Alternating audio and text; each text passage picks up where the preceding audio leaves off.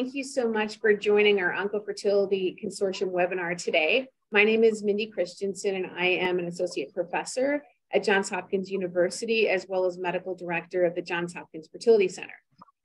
We are very excited to have this webinar today. It will take approximately 45 minutes, and then we'll have 15 minutes for questions and answer afterwards.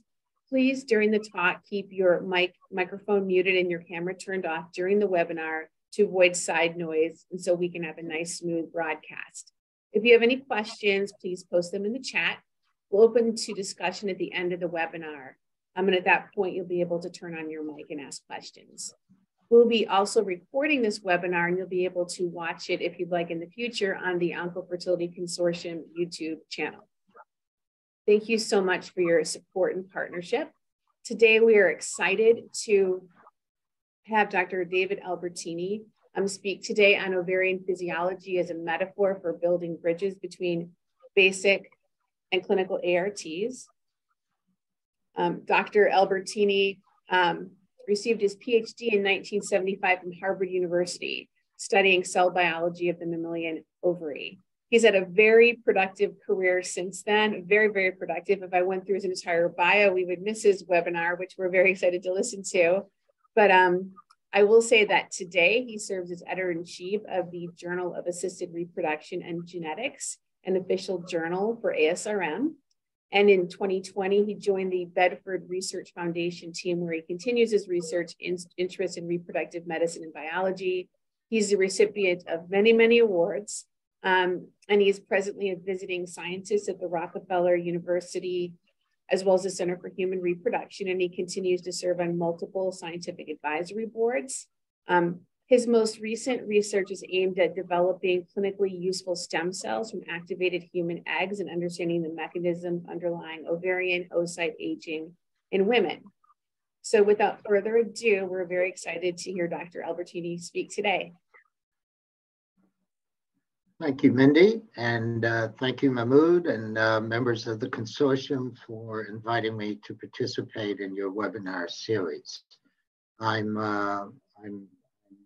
really appreciative for the opportunity, and also at the outset, we want to express my heartfelt feelings regarding the tragedy last week at Michigan State University, and wishing you all a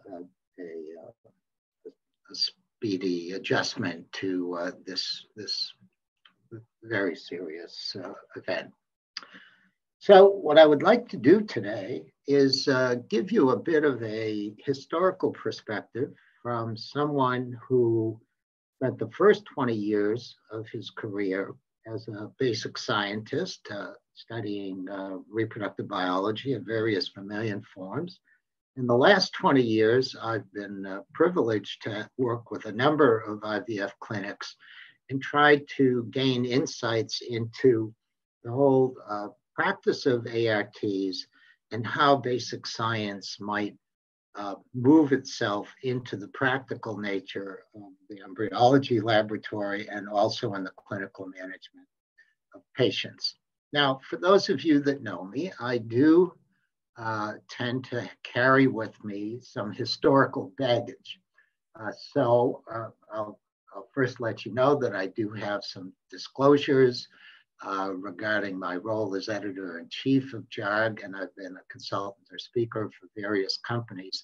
And I do want to take this opportunity right up front to acknowledge the longstanding relationship between JARG and the Oncofertility Consortium that Teresa and her colleagues have fostered over the years. So just a few highlights as to how I got into this business in the first place. I grew up in central Massachusetts, and while a college student, not far from where I lived, I got a summer job with Dr. Arthur Herdig at the New England Regional Primate Center. And he I considered to be my very first mentor in the field of reproductive biology and medicine. And he directed me eventually to do a PhD with Everett Anderson. And for those of you in the audience, this is an image of the day that I defended my defense. This is Professor Anderson, and this is what Richard Schultz looked like way back then. So for those of you that know Richard, we were in fact colleagues as students way back when. But once I became an independent investigator, I've always been fascinated with microscopy and invoked live imaging and confocal microscopy during the 80s and 90s to learn from knockout models of mice the importance of the communication pathways between the oocyte and somatic cells of the ovary. As I mentioned, the last 20 or so odd years, I have been working with various IVF clinics and with a number of people, starting with Catherine Rakowski, and most recently with Dr. Gleitcher here at the CHR in New York. That's just a backdrop for really asking, why are we having this conversation? And now that I've had some 20 odd years in the clinic and have, seen this process from the perspective of the embryology laboratory, it has struck me that of all the human eggs that we collect, and obviously with controlled ovarian stimulation, we've been able to get more and more eggs, that the majority of them are retrieved as mature oocytes, but there are always some that are either at GV or M1 stage. Whether you're doing ICSI or IVF, there are always some that have fertilization problems, and a good fraction of them arrest before they reach the blastocyst stage. So this has raised the question, what is it for especially those patients that yield a small number of mature eggs? What is it about those oocytes that is compromising their developmental competence? And while we suspect that there are many factors at play, a predominant one, which we'll get into today, of course, is maternal age, that the developmental competence of oocytes may in some ways be influenced in some patients by the stimulation procedure. And it's our hypothesis that in some way, this is compromising the ability of the cytoplasm to mature. So many of the M2 oocytes that we know very well successfully fertilize and go on to at least a cleavage stage, if not the blast, we believe have some inherent complications that we're trying to understand to improve the efficiency of this procedure. So, what's our hope? Our hope is that there will be clinical implications built from discoveries of the basic science, and that the theme of my talk today is that we will be able to integrate what we're discovering as the very complex nature of cell-cell interactions that shape our contemporary understanding of ovarian physiology and may serve as an improvement in the technology required for clinical utilization. Here is an overview of what we've witnessed in the 40 odd years of the evolution of ARTs. And if we look at this, one of the things that becomes apparent right away is that prior to the year 2000, the technology employed in the laboratory had mostly to do with evaluating the so-called quality of the embryo based on its morphology. And the mindset at that point in time in the field was to transfer these embryos in a fresh cycle as early as possible. The notion at that point was that the longer the embryo is subjected to culture, the more stress may be imposed on that, and it may limit either the immediate development, the pre-implantation development of the conceptus, or have long-range consequences. Now, the field moved rapidly over the next decade to incorporate a number of changes that included time-lapse imaging. Grading systems were developed to evaluate the quality of the embryos. The extent of culture was increased from day 3 to day 5, so more and more embryo transfers were taking place with blastocyst stage embryos. And that list of potential technologies that could be brought to bear on our ability to select the most high quality embryos, those that might lead to a term pregnancy, only increased further. And two trends we see. Now, there's even more of an extended culture being used. And the mindset here, quite unlike what we were thinking about some 20, 30 years ago, the mindset is that we could use an embryo's ability to develop to the blastocyst stage as a milestone or sentinel of its potential to implant appropriately and support a term pregnancy. So that's the first change that we've seen over the years.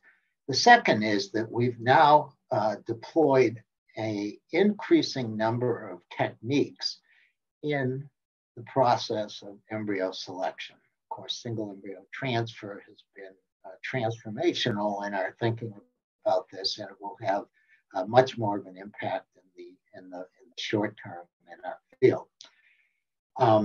Grading became more sophisticated with respect to evaluating both the trophectoderm and inner cell mass. Pre-implantation genetic testing has grown enormously, especially in the United States. Time-lapse imaging has now been combined with algorithms for studying the pace of development of these embryos in a closed incubator setting. And so these are techniques that have thought to have been useful in predicting the highest quality embryos. And in case you don't know it, artificial intelligence is booming in virtually every aspect of our lives. ChatGPT not to be excluded. The current issue, the February issue of JARG, is a special issue dealing specifically with this topic. The point being that ARTs has been a moving target over the years as the growth of the field has increased dramatically. And we are still searching for an appropriate set of criteria to begin to understand what it is that allows certain embryos to successfully implant and go to term, whereas others, and we'll be looking at the percentage of these, others that may fertilize normally fail to develop. And the take-home message here is that many of us believe that these events are predetermined based on the physiology of the ovary and how the female germ cell is managed during follicular genesis.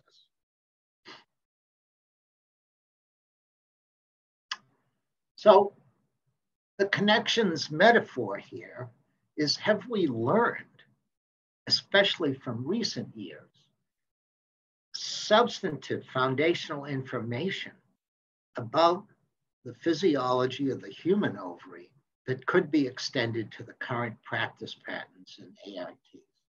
So again, as I mentioned, the first 20 years of my career were spent in the trenches of basic science, which ruled we had to rely upon animal models overall to make our fundamental discoveries. And when we wrote our NIH grants in the 80s, 90s, and up to 2000, it wasn't about solving problems of infertility. It had to do with population control and the development of contraceptive strategies that would assist in managing the world population. Quite a different story if we look at the last 2 decades. We've seen an explosive growth of ARTs. We now have materials available for fundamental research that were not available prior to this. And again, we should recognize that both the Oncofertility Consortium as well as the fertilization preservation movement have added tremendously to the research potential for understanding the human ovary at a level that we could not have anticipated 20 years ago. Population control seems to be out. As you know, we recently hit 8 billion people on this planet, and we're counting. And in parallel, we're approaching 10 million ART babies as well. So what can we begin to do in terms of linking this basic science discovery to current day practices in ARTs? Well, here's the take-home message. We're learning that the maintenance of this dialogue between the cumulus and oocyte, which is taking place in the ovary, is essential to ensure the bioenergetic and metabolic support required to achieve cytoplasmic maturation and long-term development of the embryo. We see now that there is reciprocity in the signaling, the fundamental mechanism for this dialogue between oocyte-secreted factors like GDF9 and BMP15 and the cumulus cells, which establish not only the quality of the cytoplasm and the developmental competence of the oocyte, but also serve to maintain the follicle in a state that is conducive to supporting the survival and differentiation of the oocyte.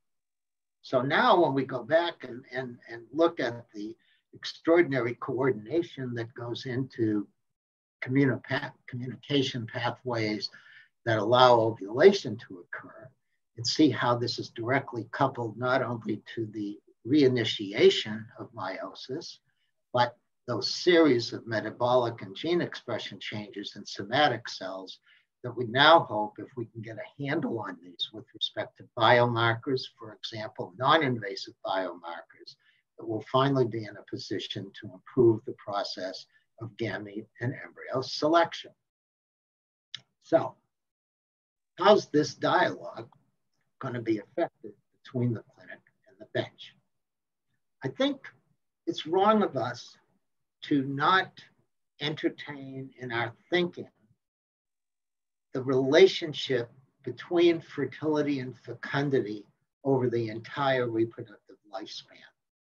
This is not just about the oocyte. This is about complex physiological adaptations that take place in the ovary, prior to puberty, during the reproductive lifespan, and of course, as we'll discuss, the changes that happen as the ovary ages. We see this today as an issue with aging as a general problem in which the soma of the ovary and probably the organism as a whole is indirectly influencing the quality of the oocytes. We're opening and we're sort of widening our perspective to entertain all of the factors, which may vary from patient to patient when we consider what has to be done to bring their hopes through.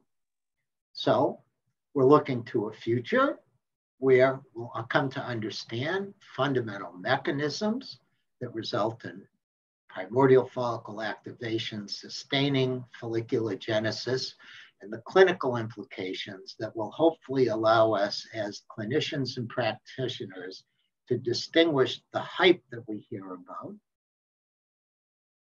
from the real hope that we'd like to share with patients. We'll come back to this issue of, making gametes from stem cells, instead of really beginning to understand the problem at its most fundamental. So this concept of reciprocity has been around for over 30 years. Mina Bissell, who's a very significant player in the cancer biology field, proposed this years ago, that there was a dynamic exchange of information between the extracellular matrix in cells, in tissues and organs, and the modifications in gene expression that would allow that tissue or organ to adapt to its environmental conditions. It's been refined since that time by her and her colleagues as a continuous bidirectional flow of information between cells and the extracellular matrix, which in their model system regulate the mammary epithelial cell function, but I believe this holds very clearly for the situation with respect to the ovary and the ovarian follicle. This has largely escaped the attention of the ART field, even though in the last decade there have been basic science advances which should be encouraging new ways of thinking about ovarian physiology and not being reticent about looking critically at the way we practice ARTs now. So building upon this metaphor of, we need this communication to go back and forth, we have to appreciate the fact that as ARTs have evolved over these last several decades, the mindset has been to use controlled ovarian stimulation to obtain more oocytes, which would mean more embryos and therefore more material to transfer. And this argument comes up all the time, is more better or not? So we'll take a look now at just some of the data that's been gleaned that asks these sorts of questions. What percentage of the retrieved oocytes ever make a blastocyst? What percentage of oocytes that successfully are fertilized make a blastocyst?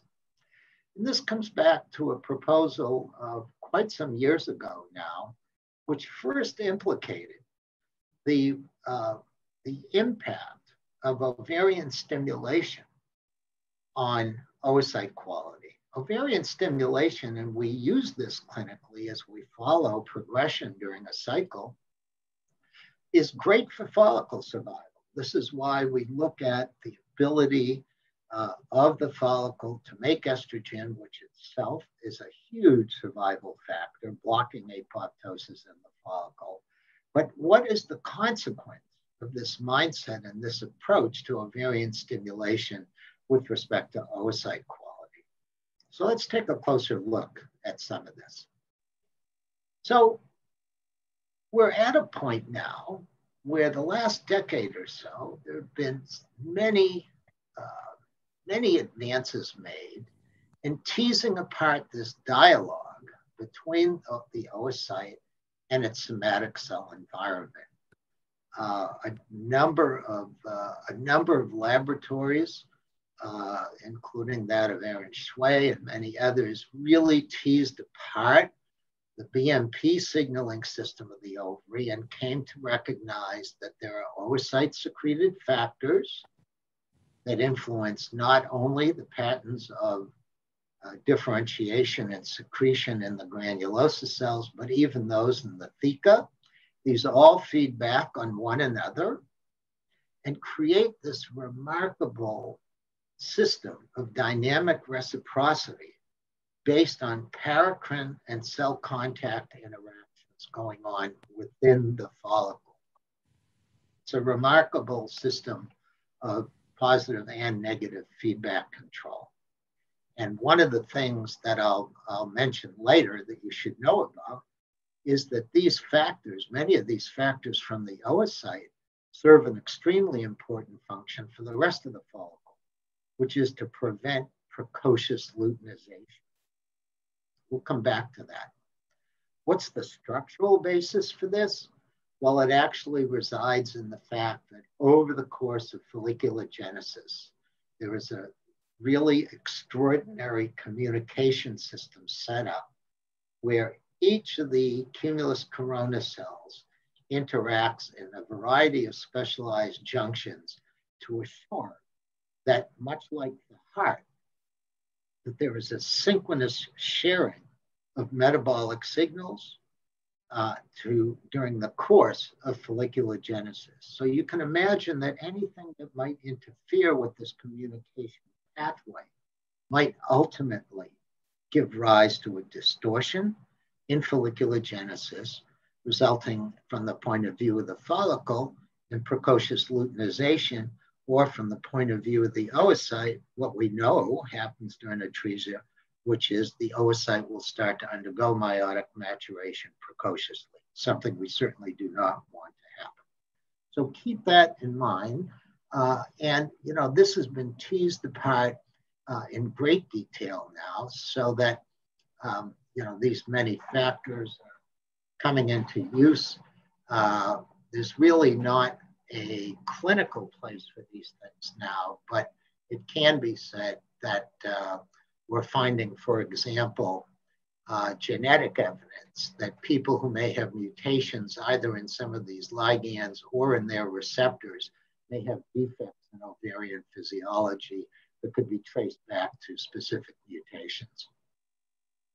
So it's a complicated business. And if you don't believe that this communication system within the ovary is something that we need to not only understand more deeply, but do something about, then this article by Craig Atwood and his colleagues from some years ago, this was back in 2016, even at that time proposed that you know, the need for constant communication and adjustments along the pathway of folliculogenesis is essential to maintaining cyclicity and a high level of fecundity. All right, so what does Mother Nature say about our natural reproductive capacity? And how do we go about teasing this apart in terms of understanding, for example, the problems associated with ovarian aging? And I see this as really a conversation that needs to open up between the various people that are involved with working on these problems on both sides, both the clinical side and on the basic science side. So when you think about it, we have a limited reproductive lifespan because the ovary becomes depleted of primordial follicles, as we'll see later. Cycle characteristics change with advancing maternal age. And there's one point of view which says that the deficiencies in oocytes obtained from older patients are strictly due to intrinsic changes in the oocyte. Sitting there for year after year, they accumulate mitochondrial damage, they accumulate DNA damage, and we should expect that if we're trying to take oocytes from older patients, they're not going to go very far because they've been damaged as a result of aging. There are others who suggest that the consequences of this rest firmly in the development of the follicle, that there are changes in the somatic cell components of the follicle that are being altered by, for example, we know that basal FSH levels are going up with advanced maternal age, and maybe this is having some kind of a consequence on the differentiation and maintenance of function of granulosa cells. The truth of it is, it's a matter of both of these teams working together. And now we'll take a look at a couple of practical examples. First of all, as I mentioned before, and this was really brought up, some 12, 13 years ago now by Pasquale Patrizio and Denny Sakis, who asked a very straightforward question. What is the biological efficiency of IVF? And the original studies in 2009 asked if we look at the number of oocytes, retrieved and monitor of those that are successfully fertilized and transferred as embryos, what fraction of these actually produce a term pregnancy? If the patients were over 35 years old, it was about 5%. I'm sorry, if the patients were over 35 years old, then not too surprisingly, it's a very, very low percentage of embryos transferred that produced a term pregnancy. If they were younger than 35, that increased slightly. Now, these studies have since been repeated and asked if an embryo makes it to a cleavage stage and can make a blastocyst, what percentage of these will successfully implant, produce a term pregnancy? And you, as you might expect, in under 35 years old, that percentage goes up significantly. Again, the starting point is not fertilized eggs in these secondary studies, but it's actually cleavage stage embryos. And if you're over 35, 8 to 10% of these would make the baby. They've now repeated this in donors, and I can't share the data with you, but I will tell you that this study is currently under review. And the bottom line is that if we estimate that our natural conception capabilities, our fecundity incidence, is on the order of 33% as a species, then we're still well below that with respect to AITs. We can come back to this point. So there are a lot of things that have to go right before an oocyte that's ovulated, either naturally or in response to a triggering dose during a stim cycle. And the biological problem has to do with the fact that there's a long history of development that has to be going on at the right pace and with the right sorts of controls before the oocyte acquires what we call competencies to develop into an embryo capable of implanting and progressing to term. This means that along this pathway, which we think is 3 to 4 menstrual cycles worth of time, although as you'll see, that's a guesstimate,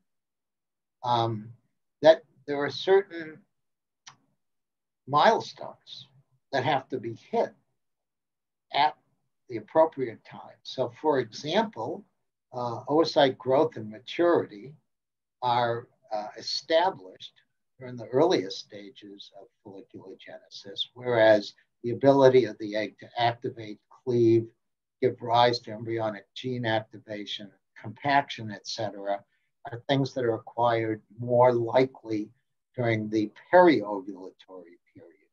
So things are put in place in a sequence that, again, will determine not only the quality of the oocyte, but whatever developmental capacity an ensuing embryo might be able to undergo either in vitro, in culture, or after transfer into the uterus. So this is a clinical imperative that we have now to begin to put these pieces together. And what's the fundamental nature of this dialogue? Well, quite some years ago, we suggested, based mostly on animal studies, that FSH in the follicle played a very striking role in terms of either maintaining or secreting products through the zona pellucida and into the perivitellin space that would support development of the oocyte as the follicle progressed. These studies were based on using FSH beta knockout mice that revealed pretty striking phenotypes that we were able to relate to the developmental competence of the oocytes. But the dialogue has become far more sophisticated since then.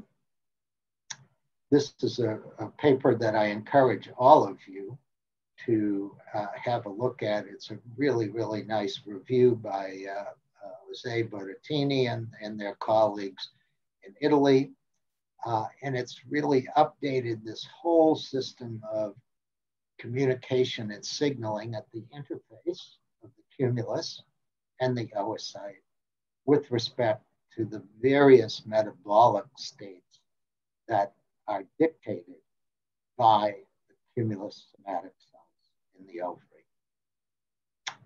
So let's see, can we put some of this in the context of ovarian aging? We've heard a lot lately, hype about revitalizing the human ovary to limit or prevent follicle burnout. and supposedly directly or indirectly, this would preserve cyclicity in those women. We've also heard quite a bit of hype now. As you know, much of the attention by the oocentrics has been that there are things going wrong with the mitochondria of the oocyte. And so there's quite a lot of hype that's going on about micromanaging mitochondrial metabolism. I refer to these people as the mitomaniacs, okay, that use their MMM hypothesis to explain everything about oocyte aging based on the oocyte mitochondria. And what I'd like to share with you in closing is the decades worth of experience I've had here at the Center for Human Reproduction, working with Dr. Gleicher, where I've gained insights into ovarian physiology that are being translated into changes in practice patterns for older patients. We have an average age of patients here at the CHR that is 42 years old.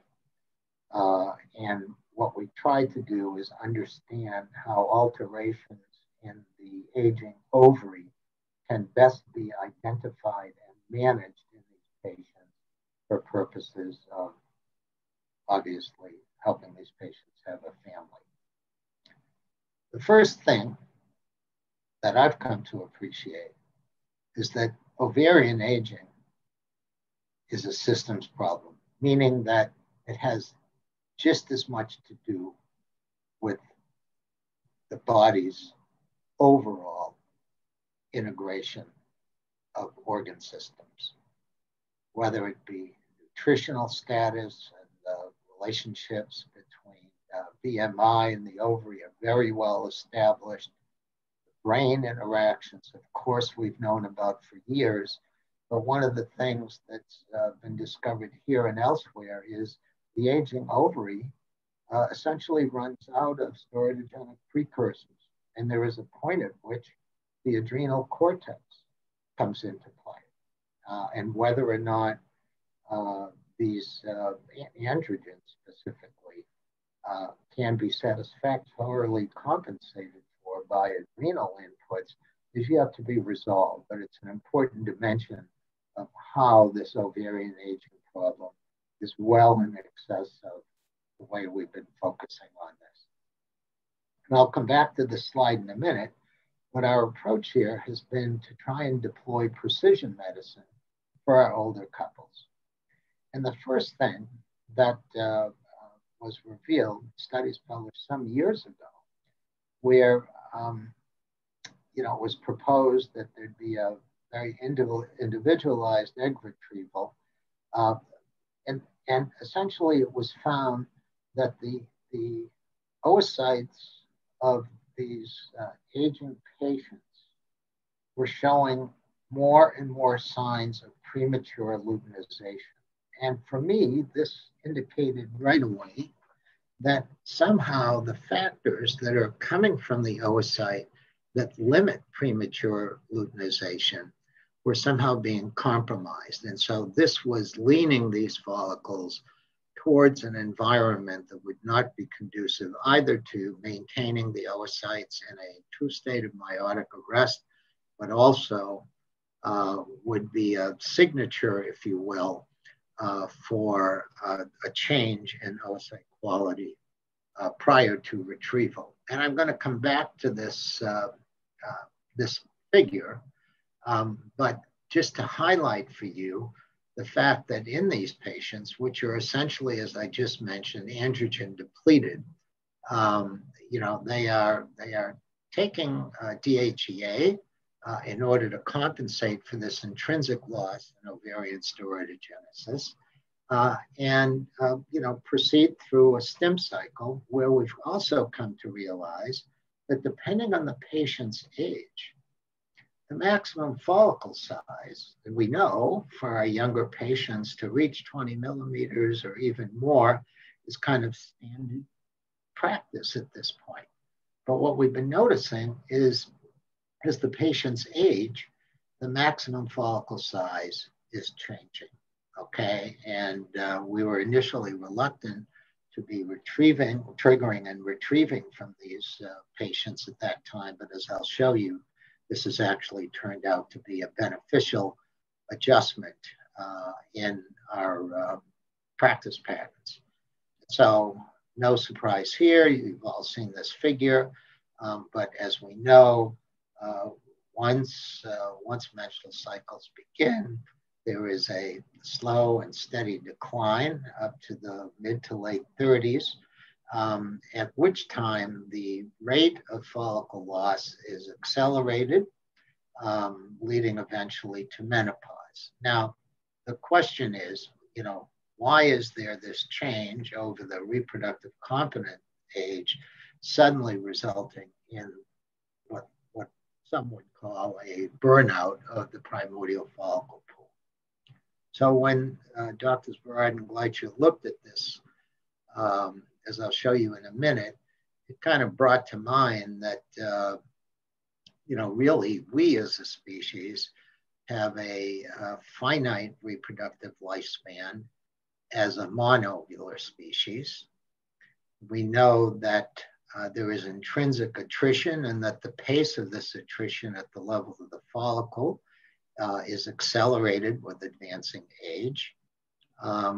Certainly, there's enough evidence to suggest that there are many other environmental and intrinsic physiological factors that can influence this, that in a physiological setting will allow for the selection of dominant follicles. And of course, what we're doing with ARTs is rescuing a cohort that would have been designated for atresia. So from an evolutionary perspective, as I hesitate to say, there are many forces at play that we need to basically understand.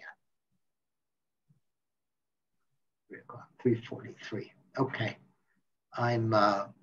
Again, I just wanted to emphasize that some of our standard practices with controlled stimulation, look at folliculogenesis as somewhat independent of oogenesis within the purview of contemporary ARTs. Again, these are our output measures of how we're doing with the stem cycle, but we have to take into consideration what the longer term consequences of this may be at the level of the oocyte itself. So we can no longer view this situation clinically, given that the oocyte itself serves as a constant modulator of FSH and LH sensitivity directly, and survival, of course, by virtue of the steroidogenic output of estrogens. Again, these factors from the oocyte serve to prevent premature luteinization. So, what happens? These are our best estimates, and the conditions that we all have become very familiar with AMH, feeding back as a negative control and activation of follicles, the times during folliculogenesis where androgen receptor and IGF-1 receptor sensitivity becomes critical for maintaining survival. And of course, the point at which we pick up gonadotropin dependence in the form of constructing and controlling a stem cycle for ARTs. We also have come to appreciate that while these follicles may be destined for atresia, we can, with gonadotropin therapy, rescue the majority of those that have reached the antral stage of development. So now let's look. What happens to the follicles and the cycles as you move from normal timed ovulatory cycles, which have a very discrete start and stop point, defined usually by the length of the luteal phase.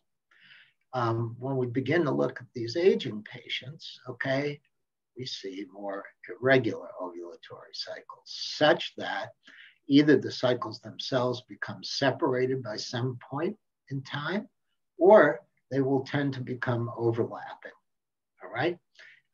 And that will mean that even at the time of retrieval for a previous cycle, that dominant follicle that we would see is very likely to have been left over the previous cycle. So these are changes that are important for coming to manage things in a very different way. So those are some practical aspects of the problem that we're dealing with. I'm just going to skip these two slides. And over the years, we've seen a lot of work go into optimizing control ovarian stimulation and trying to tease apart the various reagents that we've had, whether it's highly purified HMG, the recombinant hormones came along. The conversations about whether to use luteinizing hormone or HCG have been worked back and forth. And it really gives us some pause to ask and now, of course, we have the GnRH agonist and antagonist, and even double triggers going into our toolkit, if you will. So now we have to begin to, I think, rethink how this is going, okay? How this is going to influence the quality of oocytes retrieved over time, and also as a function of the patient's age. I showed you this slide, okay? So my take-home message is that we have to view stem cycles in the context of what is going on at the soma germline interface. This starts way back with the initial activation of primordial follicles, and it will ultimately be determined by the efficiency of egg activation following fertilization. And the clinical problems, as Klaus Anderson and his colleagues have been saying for years, these are issues that pertain directly to the use of FSH, the use of HCG with respect to the natural cycles of hormones that we measure. Of course, HCG is a super LH. Its bioavailability is considerably longer. It is not a pulsatile delivery of LH as we would normally see at ovulation. And this has given us some pause as to, could there be something in, for example, just the use of HCG as a trigger that while we're getting, again, many, many more oocytes, is this actually something that might be compromising the developmental competence of the oocyte? And this paper came out a couple of years ago, and I find it kind of interesting because one of the approaches, which is why the GnRH agonist and antagonist have become so useful in the field, is to rely not so much on exogenous gonadotropins, at least for triggering, as it is on sources that would draw upon intrinsic pituitary sources of gonadotropin. So Dezort and Michael Diamond first proposed this model where there are things being sensitized in the follicle, such as hypoxia and closure of the endothelial cell vasculature in the theca interna, that serve to limit the availability of progesterone until the follicle reaches a point where the synthesis of progesterone is released in what we know is an inflammatory cascade that typically is associated with ovulation, that now has a direct effect on endogenous GnRH and will result in a spontaneous release of LH to induce ovulation, okay? And this is being modeled again within the context of stem cycles. And in fact, I think you can see here there have been patents filed to probably bring this up to clinical use. And I will say that this group now has a case report coming out in JARG on the use of this technology and the result of at least 2 live birds where ovulation induction was done following this kind of pathway. But I think they propose a very interesting point here. You know, after saying that it's been clearly demonstrated that the rate of chromosomal errors is the same whether the embryo achieves the blastocyst stage in vitro or in vivo. And we know this to be the case now. There's very high levels of mosaicism in human embryos. One of the important conclusions that can be drawn is the overwhelming impact of ovarian stimulation on egg quality, as opposed to the subsequent steps such as fertilization and culture. This makes optimization of ovarian stimulation protocols even more important, as evidently this is the only instrument in the arsenal of ARTs that we have to improve the quality of the egg. So you don't have to twist my arm to believe that this is something that is going to require a better integration of our understanding of the basic science and to put that into the context of how we manage ovarian physiology in the world of AI. So it's time to connect. It's time to connect the new research with the field as it evolves further. And I hope that I've given you a sense for the fact that maturation and the achievement of high quality, high developmental quality is a complex multi-step process that requires both the oocytes and the follicles. There are many, many more forms of maturation that we're coming to realize. And of course, the key one that we'd like to understand more about is how cytoplasmic maturation is affected, not just by COS, but by culture conditions. We're seeing more and more discussion about using in vitro maturation, but that's going to require tailoring the IVM conditions to achieve levels of cytoplasmic maturation that will make the quality of these embryos and any offspring produced not only more viable, but practical in terms of adoption in the clinic. In the case of the follicle, we can now see models, again, thanks to oncofertility and fertility preservation. We have models of culture now where we can begin to tease apart just how it is that the somatic cells support the oocyte, and maybe will give us the inspiration that we need to go ahead to achieve the clinical goal, which is what can we be doing clinically to retain or sustain oocyte quality and improve overall our outcome for our patients.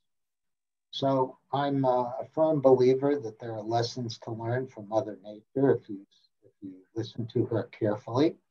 And over the years, I have really been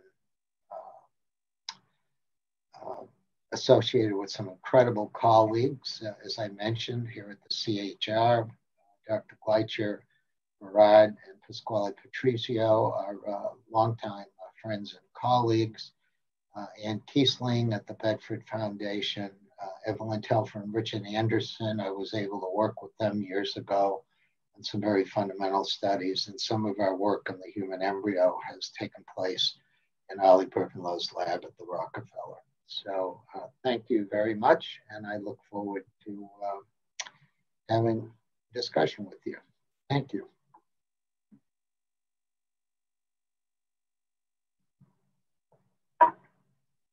Thank you so much. That was an intriguing, thought-provoking lecture, talk. It just so many ideas. Does anyone in our audience have any questions that they'd like to either ask in person or through the chat?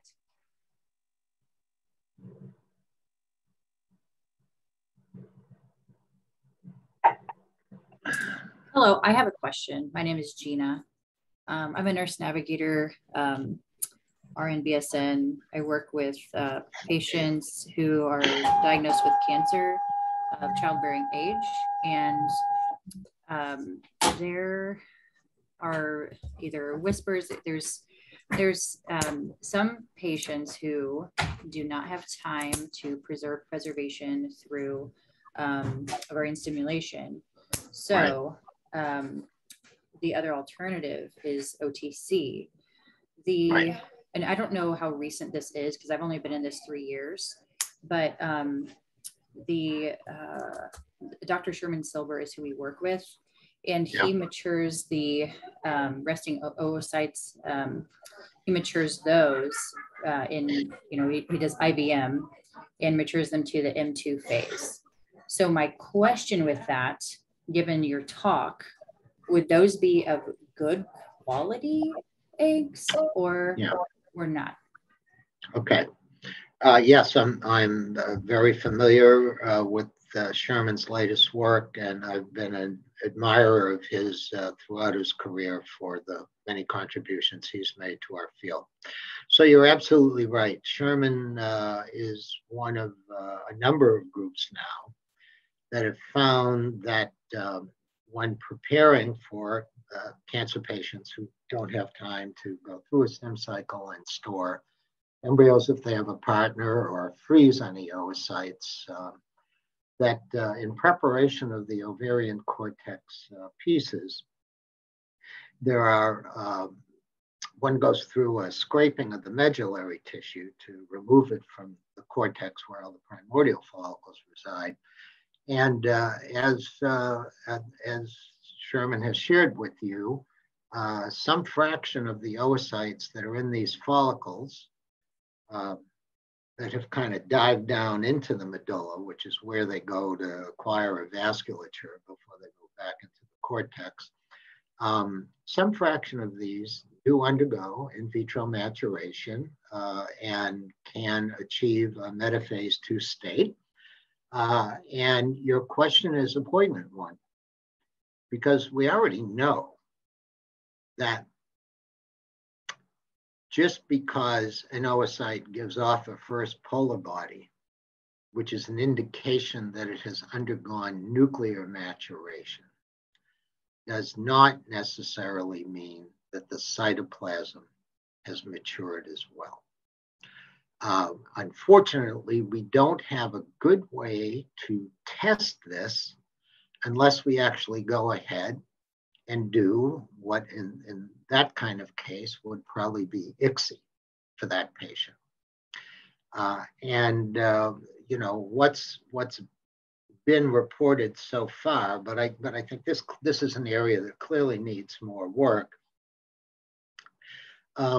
is you know, if you did do ICSI with these patients, what percentage of those fertilized eggs would be, in quotes, normal? That is, show 2 pronuclei, undergo cleavage to a 2-cell stage over the correct course of time, or not. What I can tell you is that one of the groups in Denmark, Klaus Andersen's group, has published work on the same population of oocytes.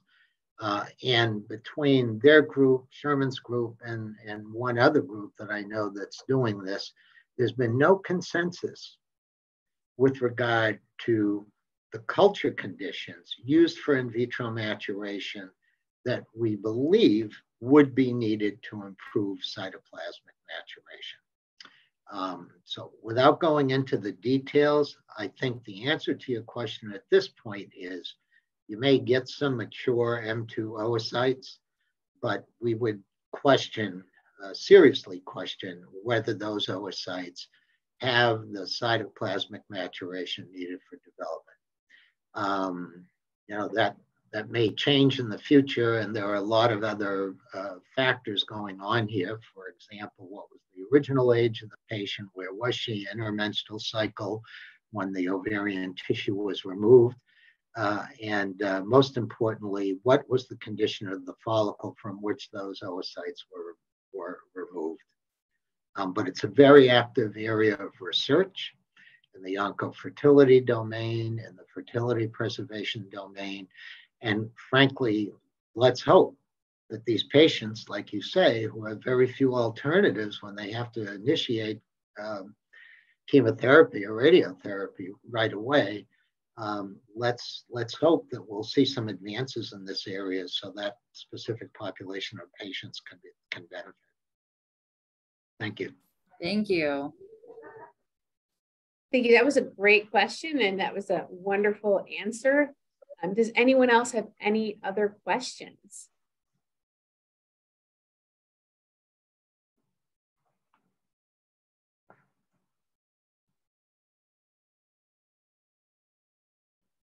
If not, it looks like we're at that 60-minute mark. So we'll end this wonderful webinar. You will have the opportunity, if you'd like, to watch it again on our YouTube channel. But thank you so much for participating. Thank you so much, Dr. Albertini, for an excellent talk. You're very welcome. Thanks for having me.